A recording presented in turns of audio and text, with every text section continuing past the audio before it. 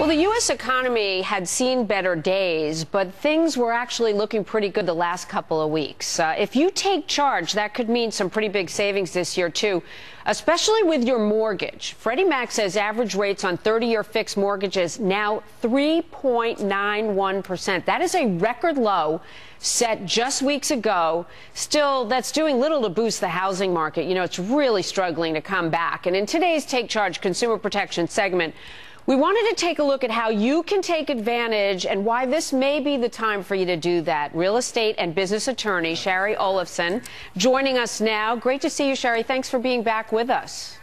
Oh, and thanks for having me. The folks that I'm the most concerned about, because if you can afford to buy a house right now, you'll probably be able to figure out how to get the mortgage at this rate.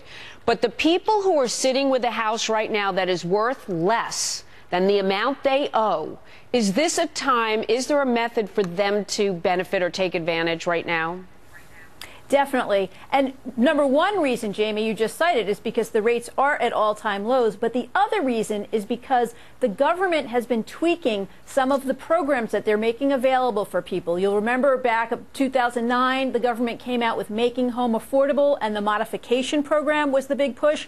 Well, now the big push will be the refinance program under Making Home Affordable. And they've basically made changes to overcome the obstacles. So you don't have to be only 125% underwater. You can be further underwater than that. Your credit score is not as much of an issue. The documentation isn't much of an issue. That's good. Those programs will, they'll really roll out in February and March when the software comes online. Okay, so search the internet to find those government programs. Here's my question. When I was a mortgage broker, one of the things that I did, even when the rates were high, is I recommended to people if they couldn't qualify for a whole mortgage, like 80 or 90%, maybe you refinance or you get a mortgage for part of it. To be creative in terms of the amount of a mortgage. Is there a benefit to maybe not refinancing 100% right now?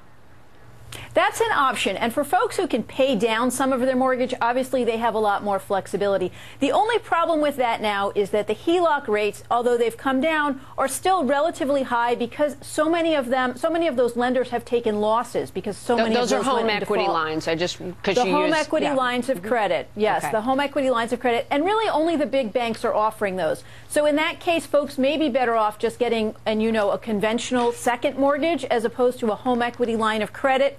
The other problem with those home equity lines of credit, Jamie, is that most of them contain provisions that allow the lenders to freeze them altogether or to revoke them.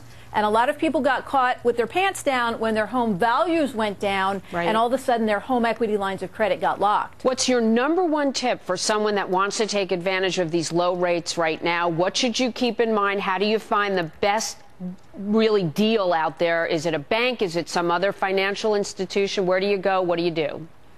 Right. Well, you know as a former mortgage broker that you have to shop 3 different rates. You have to go to 3 different places. People are looking at the rates, they're looking at the costs, but you also need to look at the other terms. If you've only got 5 or 10 years left on a 20 or 30-year mortgage, you may not want to start that amortization period all over again. And the lenders now have a lot of loans that will allow you to basically re-amortize or readjust the rate on the remaining balance of your loan so that you don't have to extend for another 20 or 30 years. That's something folks really should do because one thing we learned is we want to get those loans paid off. That is a great tip. So ask for the amortization schedule. Make sure you're not ending up paying so much more because you're going over 30 years. See if you could tighten it up to the amount of time you have left on your loan. Exactly. I like it, Shari. Exactly. Thank you so much. So lowest rates, and we've seen in a while, folks. Hope you can take advantage.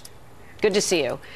You know, you can get more of our Take Charge tips on a number of consumer issues. All you have to do is go to foxnews.com and click on the America's News headquarters page. You'll see it at the bottom of the main page, and you'll see a link to many of this program's Take Charge consumer protection segments. Such good and vital information. Thanks, Jamie.